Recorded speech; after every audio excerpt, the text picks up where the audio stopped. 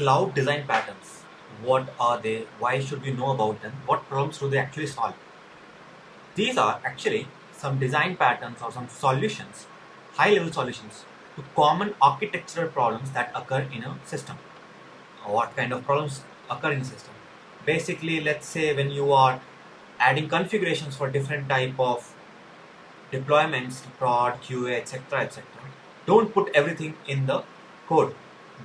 One of the design patterns called externalization of configuration says that you should have these separated from the logic of the code because it can allow you to change these configurations on the fly without any deployment. Another type of design pattern is called queue-based load leveling pattern.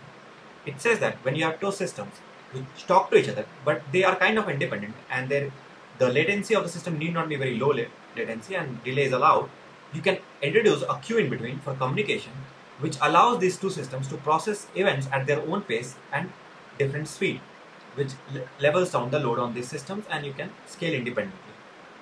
And another pattern could be an API gateway design pattern, which says that you can have a dedicated API gateway for all the external requests that are coming, which can handle all the cross-cutting concerns like SSL termination, rate limiting, authorization, etc., etc.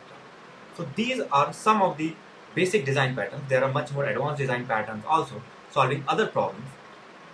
Knowing about these helps you design systems better or understand how the system has been designed and why it is so.